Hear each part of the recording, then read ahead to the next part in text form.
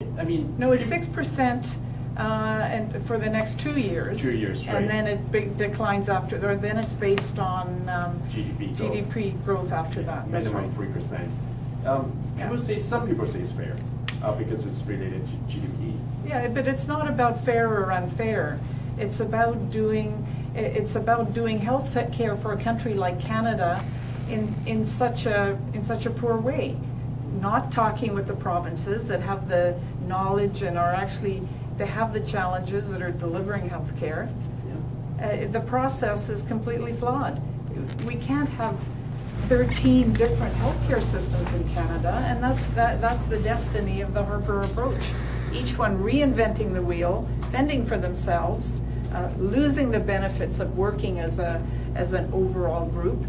In Taiwan, which has it has 2/3 the population of Canada, they're working on this at a national level, and from what I could see, they're doing a better job. I mean, what British Columbian wouldn't like their dental care to be part of their health insurance, their MSP? Of course we want that. I mean, what British Columbian wouldn't want home care for people to stay out of the hospital but get some assistance with their health care needs and have that covered by our medical system? That's happening in Taiwan.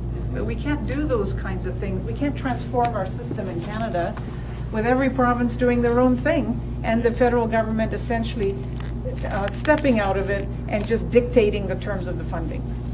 All right, thank you very much for your time.